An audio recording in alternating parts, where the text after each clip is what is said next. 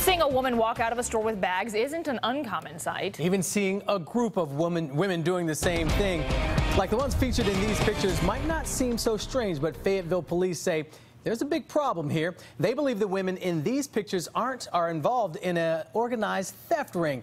Over the month of August, police say more than $8,000 worth of merchandise got stolen from Cross Creek Mall. They put these pictures out hoping to find the women involved. Thanks to tips from the public, officers are tracking the women down.